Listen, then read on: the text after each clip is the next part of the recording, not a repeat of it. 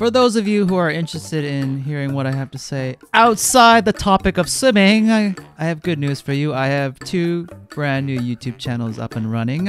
They are called the JP Podcast and JP Podcast Clips. So if you're a fan of Joe Rogan or H3 Podcasts and you like their kind of humor and style and honesty, you might want to consider checking out my 2 brand new channels. The links are down below in the comment section for you to click on and for you to enjoy, because I know some of you are interested in seeing and hearing what I have to say outside of swimming. For you guys, to make you guys happy, check out those 2 links down below in the comment section. Click them down below and enjoy. Okay, so let's get back to this video topic. Today's swimming topic: warm versus cold swimming pools. Which is better? What's the difference? And there is a huge difference that you probably are not aware of. My backstory is I've been swimming for a very long time, and I've swum in all kinds of pools, from like really, really warm pools to like freezing cold pools. And I can tell you there is a huge difference, not just in temperature, but the types of people that swim in these types of pools. And I'll give you my take on which is better. But you probably already know. You've already voted, actually, because you can see the results here in the group. And by the way, if you're not a member of the group, join our group. The link is down below. I know most people, they prefer swimming in warm pools. Why? Because warm pools are a lot more comfortable. They're a lot easier to work with, especially if you're a beginner. If you're there to practice floats, to move around in the water, get familiar and oriented with being in water for the first time, then yes, I definitely recommend that you practice in warm swimming pools. However, once you become more advanced like myself and you're there to just do the work, do your laps and nothing else, not to goof off, not to play around, not to splash, not to lounge, not to hang out with your friends like most tourists do at a swimming pool, then you might want to consider switching to cold swimming pools. And here's why. The reason why there are cold swimming pools is not by accident, okay? There's no such thing as accidents when it comes to swimming pools.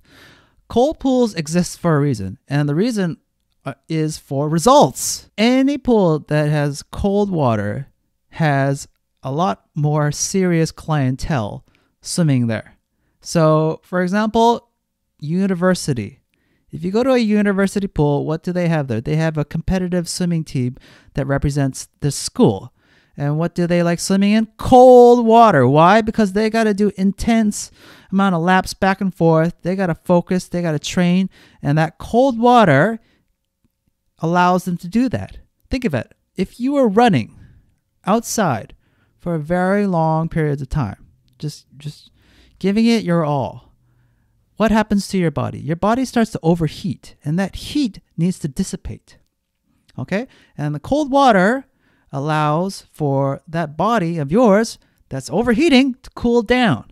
And not just that, the cold water and the cold air allows you to take in giant gulps of air comfortably without getting your throat dry, without, messing up your circulatory system as you're swimming like hours and hours of laps. Now, compare this to a warm swimming pool. What do you notice when you step foot in a warm swimming pool?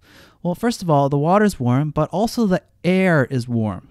And when the air is warm, you're taking giant gulps of that warm air into your throat. And what happens over time?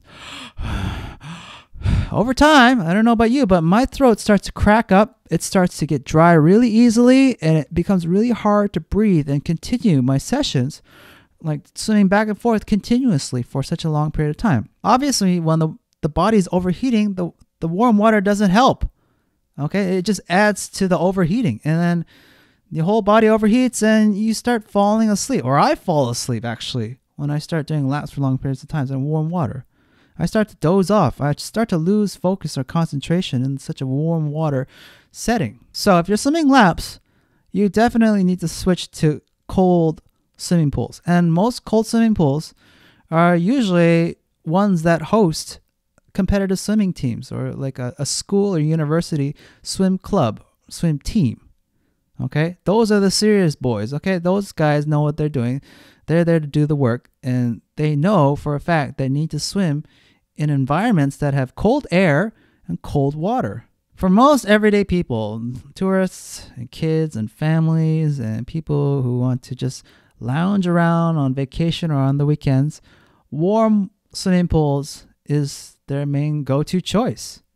Okay, it's good for the whole family. The babies can play in the water, the kids can play in the water, mom and dad can play and enjoy, lounge around, goof off.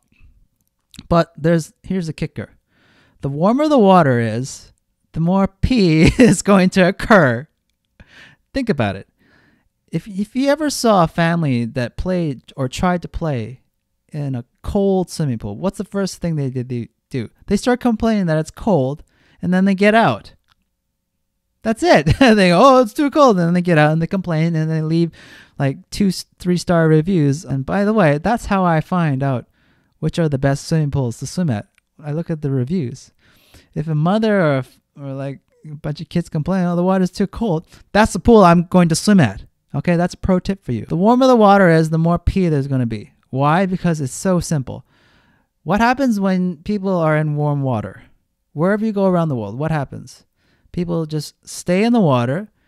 They are sedentary. They don't have to move. They can just sit there. And what happens when you're sedentary? You release your bowels easily. Try to release your bowels in cold water. It's very hard because the body tightens up. It stiffens up. I usually avoid warm swimming pools for that reason, because it's so disgusting. It's so dirty. If you don't believe me, which pool has the highest chlorine amount on average? Do you know? It's not the swimming pool. It's not the kiddie pool.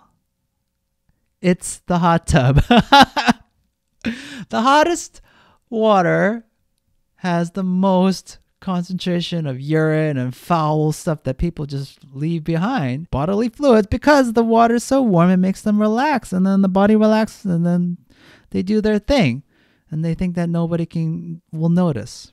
It's true. You know, as a lifeguard, I had to test the chlorine amounts in each of these pools, and the hot tub had the highest amount of chlorine out of all of them, which is why I don't hang out in hot tubs when there's lots of people around. If there's no one around, then yeah, I will dip myself in the hot tub. But I know for a fact that that chlorine just really rips apart my swim gear. So if you really want a hot environment, especially when it's winter time, and the hot tubs are not a good option, then what is? Then I recommend that you hang out in the dry or the steam sauna, if you have one, and every pool has one these days. Okay, those are a lot safer on your skin because there's no chlorine, obviously, and in those environments, no one will be caught peeing. To sum up this video, if you're a beginner, if you're practicing your floats, your glides, just trying to get oriented with the water for the first time, then practice in a warm swimming pool. But know for a fact that warm swimming pools are just a haven for more tourists and like kids and families and people that you don't want to be swimming around. Okay? And the chlorine is just insane in these pools because, people get away with so much shit. But if you go to a cold swimming pool, you'll notice that the clientele is a lot more sophisticated.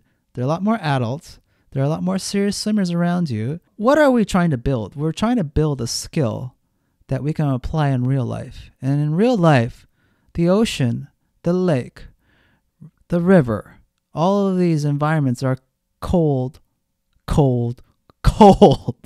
If you've ever swam in any of these places, you'll know that the water is freezing cold. So you might as well just get used to it, get as close to simulation as possible by swimming in a cold swimming pool. Okay, so try both of them. I know for sure that you've been practicing in one, and that one is obviously the warm swimming pool. So I encourage you to try the other and see what it's like, especially if you're into lap swimming.